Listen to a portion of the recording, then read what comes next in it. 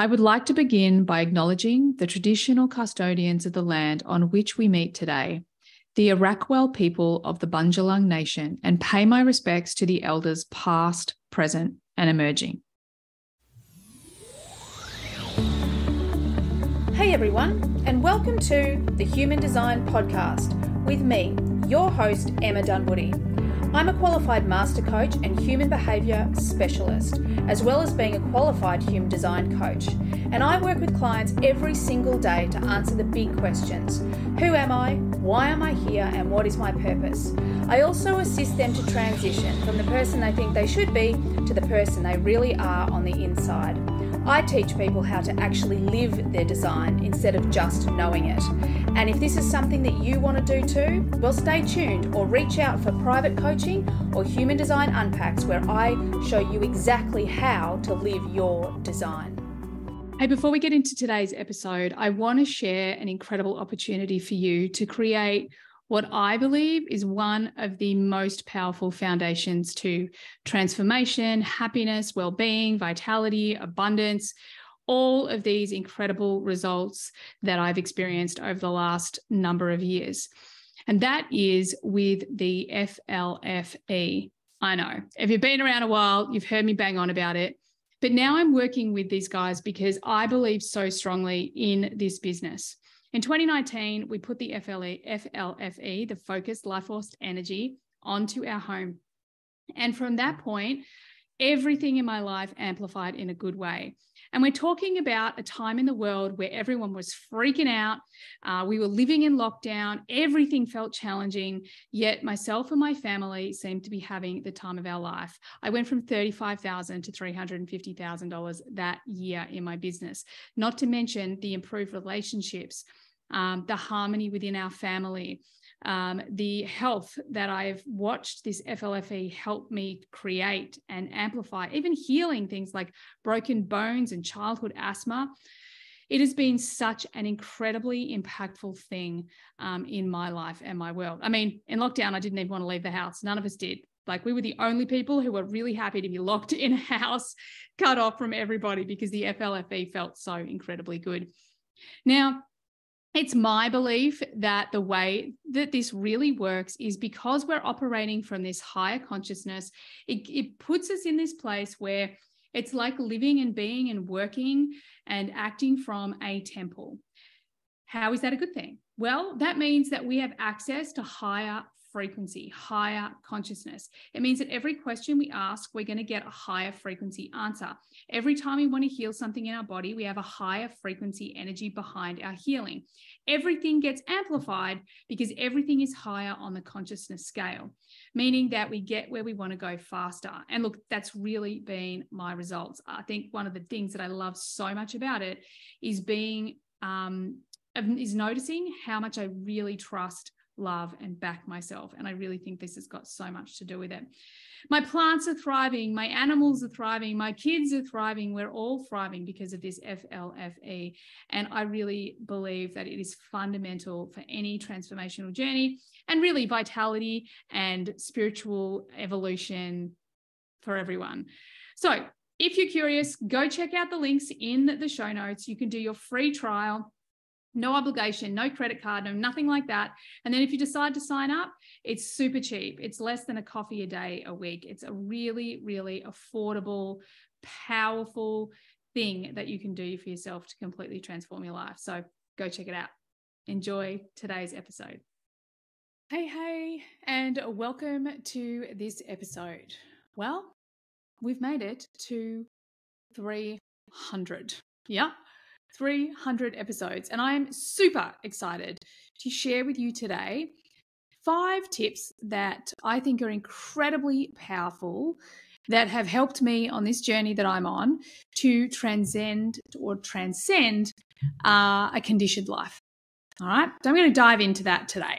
Now, in case you haven't heard, I am running a masterclass. It's actually on this Wednesday morning at 8 a.m. Sydney time. I'm going to put the link in the show notes so you can get all the exact details.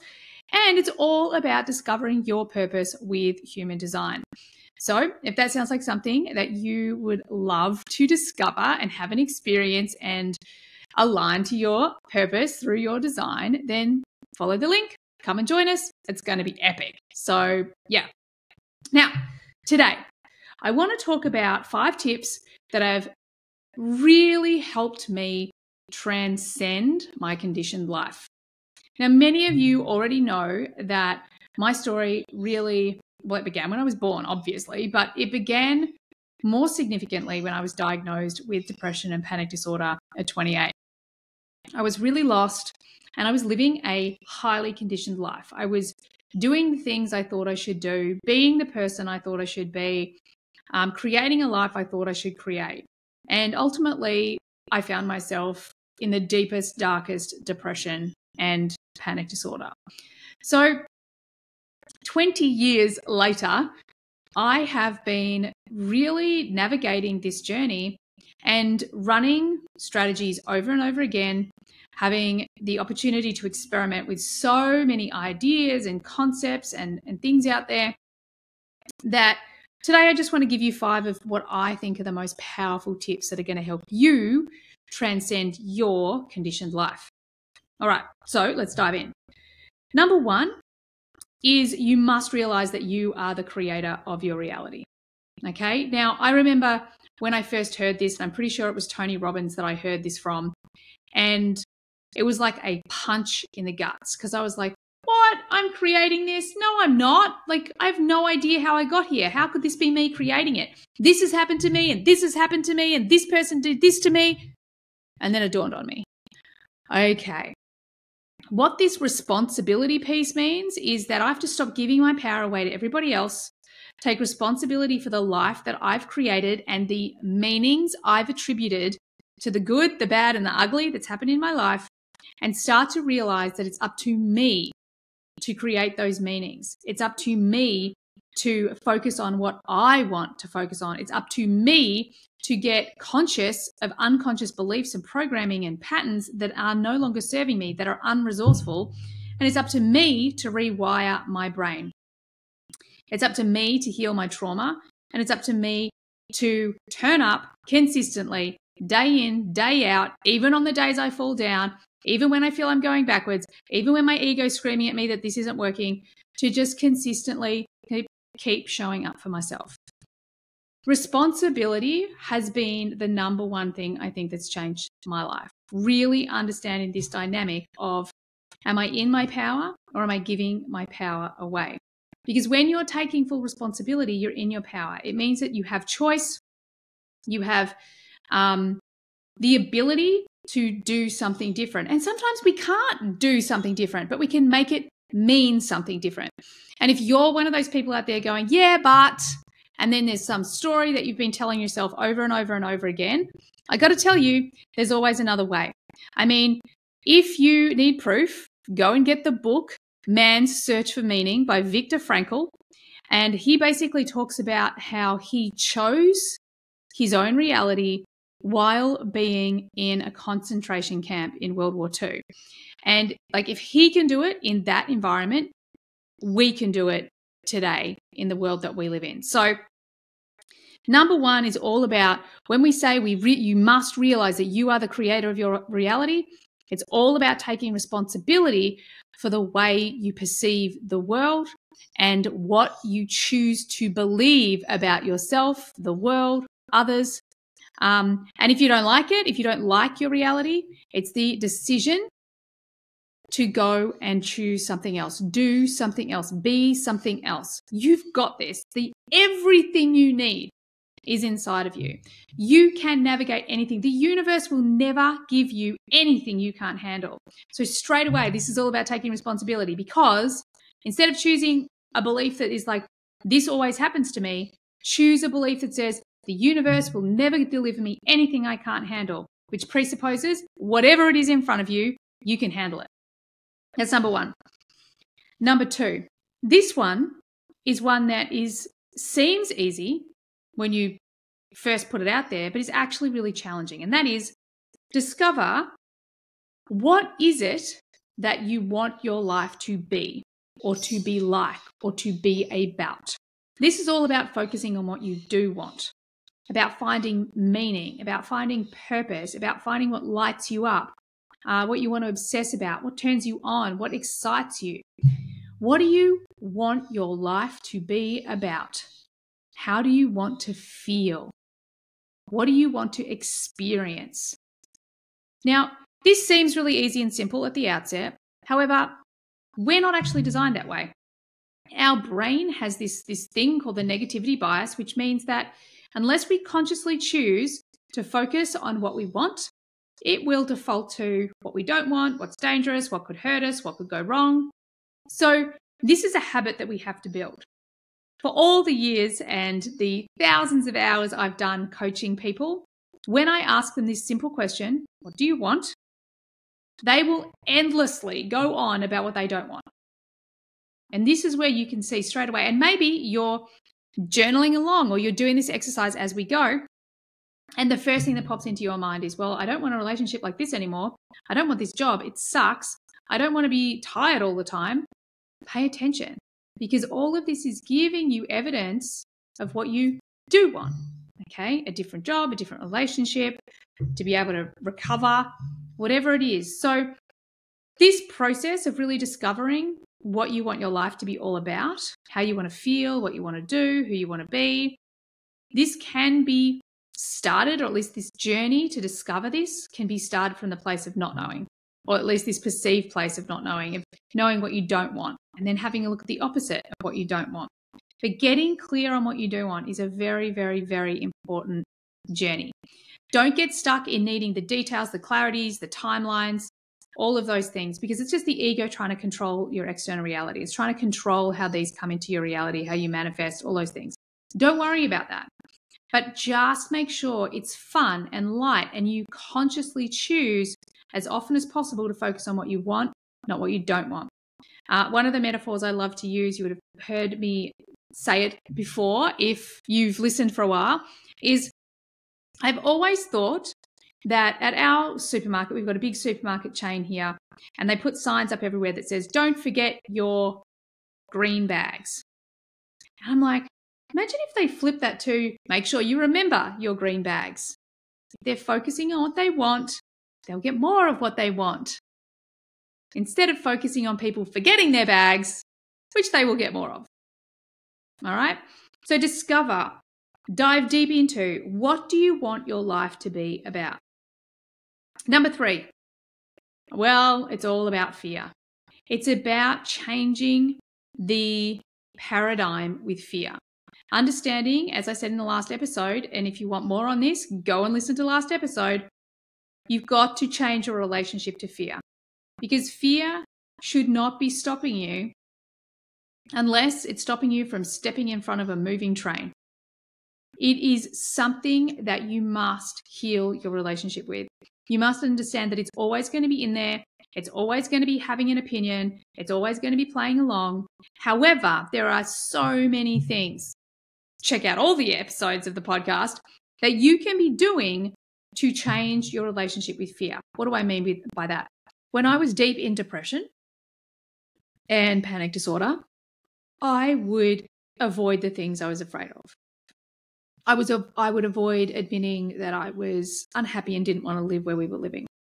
I was avoiding having conversations that I didn't want to have, even though I knew I needed to have them.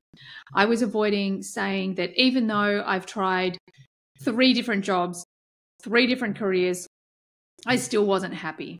So fear stopped me being really honest with myself and with others. It kept me in a place where I felt unconsciously, certainly not consciously, but I felt unconsciously safe, because I didn't have to admit the truth that was going on inside of me, and therefore potentially create havoc, change, transformation that might lead to loss, grief, and a lot of things that my ego didn't like.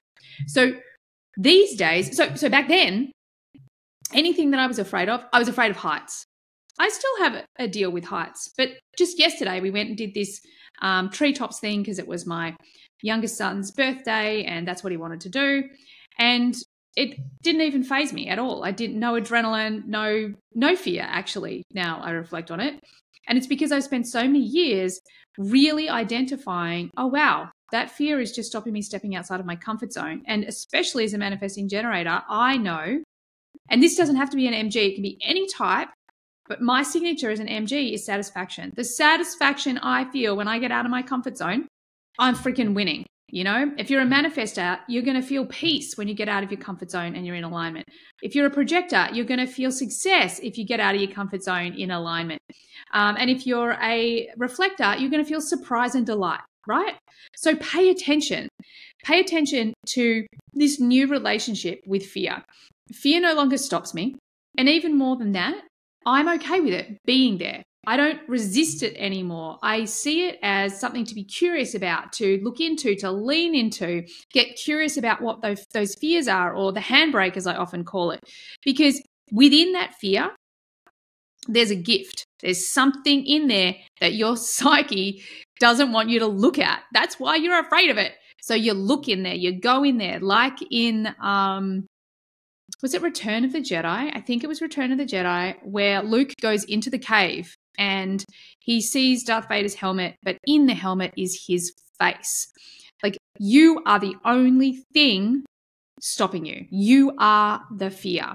So changing your paradigm, changing your relationship with fear is absolutely paramount to transcending a conditioned life, because ultimately our conditioning, predominantly in the Western world, comes from fear. Okay, fear keeps us obedient and compliant and all of those things. So it's very much, in fact, maybe it should have even been number one. It's very important to transcending a conditioned life. Number 4. Now, this one I think is really important. I do feel like it's very resonant for me recently. And I think it's also something that as we are on this growth journey, it's so important for us to keep in the back of our mind. And that is, number 4 is stop lying to yourself. Have you been on this growth journey, and as you grow and evolve personally, spiritually, businessly, do you find yourself kind of going, okay, yeah, I can fix that. I can fix that, to things that there's part of you going, you're not meant to fix it. You're growing, you're evolving. You aren't who you used to be. You have to let it go. And often we already know these things, but we try everything else, the Band-Aids. We try to be, the hero. We get almost like egoic about, yeah, I can fix anything. I can solve anything. But really, the universe is saying, oh, for goodness sake, this is not for fixing. This is not for changing. This is not for developing. This is for letting go. And we often know that inside of us. We often know on some level that we're lying to ourselves, but we're so afraid of what it's going to mean to let go of that thing, to step into the new thing, that we just make excuses. We just try to avoid it at all costs. But inevitably, it's going to come up. It's going to need letting go of if you want to become who you want to become. So number 4 should be stop lying to yourself and let go of what you really know you should let go of. Number 5 is, I'm sure you're going to guess it, people, it's take imperfect actions towards your dreams. Now, one of the things that human design, I think, is so incredibly brilliant in all of these areas is because it gives us this blueprint. It gives us this almost validation of, yep, that's me. That's how I feel. That's what's important to me. That's the impact I want to have. Yep, they're the themes that keep showing up. Yep, they're all my shadows and fears. Yep. And what can happen is the more we learn, the more knowledge we gain about our human design, it actually stops us. We can go through this whole list and we do the opposite. We give our responsibility away to the knowledge or some teacher or guru. We forget about what we actually want, and we focus on what we shouldn't do and what our type says we can or can't do. We focus on what we shouldn't and shouldn't do or be or whatever. And we let fear try to decide how we fully embody our design. And at the end of the day, that is also lying to ourselves. That's being really attached to the dogma of human design. So one of the things that I want to say is that this is why I always talk about take imperfect action. And this is so important when it comes to your design. Instead of worrying too much about what you should and shouldn't be doing according to the knowledge, your strategy, your authority, your incarnation cross, your definition, whatever it might be, take imperfect action towards alignment. Run the experiment, have an experience, and then decide for yourself. The knowledge is just that, it's knowledge, but you're the one who brings it to life. So the moment we take imperfect action, we're changing our relationship with fear, okay, instantly, because we put ourselves back in the power seat. We're heading consciously and from the power seat in the direction of the things that we want to be, do, and have. And of course, this is all about taking responsibility. This is all about being the creator of your own reality. Does that mean sometimes a projector is going to take action when there's no clear invitation? Yep, probably. Does that mean that there might be a moment in time where to follow their dreams, a manifestor might people please in another area of their life? Yep, maybe. But those things don't matter. It's the experiment that matters. It's the results that matter. What matters is not the people pleasing or the lack of an invitation, is what happened after you did it. What happened after you took that action? Are you going to do that again? What do you need to tweak and change? More importantly, are you closer or further away from that dream? Because when you take imperfect action, the universe rises up to meet you. When you know what you want, you're taking responsibility, you redefine the relationship you have with fear, and of course, you stop lying to yourself. Once you take this action, the universe rises up to meet you. Those dreams start to fall into place effortlessly, and that is absolutely my experience. I've had such amazing things happen over the last few years. Many of you have been following me for a while. You've heard like I've been on the whole book thing for a while. I'm going to write a book. I'm going to write a book. I'm going to write a book. But I've been following my strategy on authority, and it hasn't left me time to do those things and to physically write it and do all of that. Even though I know it's happening, I know it's inevitable. And then a few months ago, I get a contact through Jenny Crowther. I sign with a book agent. On the way back from the Camino, I decide to swing past London to meet my book agent. She lines up some publishers. And all these things happen really easily and effortlessly. But I did the things I was afraid of. I reached out. I said, well, I made the effort to show up, to be the version of myself that would already have a book, And then sure enough, we signed with one. So my book's coming out in September next year. Oh my God, so exciting. It all just fell in. And it's because of all of these 5 tips that I've just given you. You guys know that I can be messy. I love that you guys call me authentic. Like I am. I'm so authentic. And part of that is that I take imperfect action, that I keep taking imperfect action, that I know what I want, who I want to be, the impact I want to have. I'm completely mission driven. And it took me years to work these things out. But I didn't let the fear of the lack of clarity about who I wanted to be and the mission that I was on stop me. I'm like, well, I just know I'm going in this direction. I know I'm going to make a huge impact. That's what I'm here to do.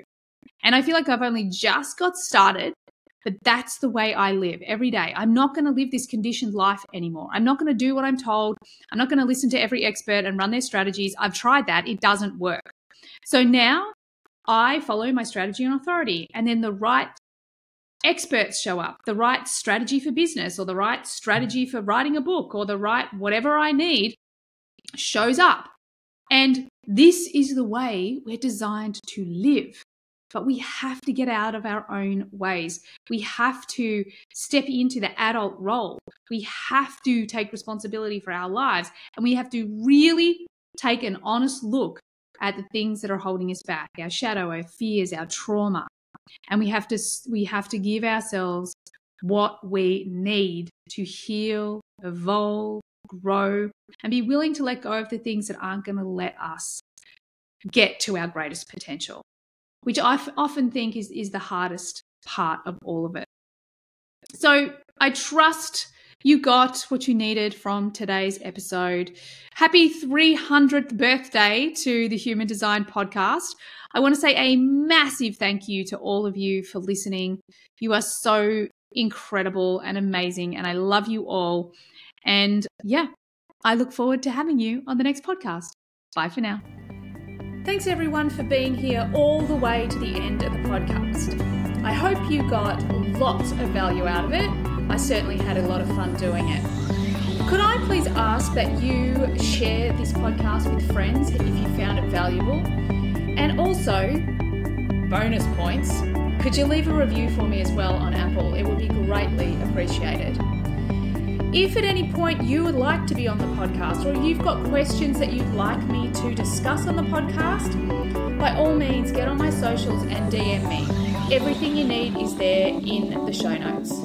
Have an awesome day. Bye for now.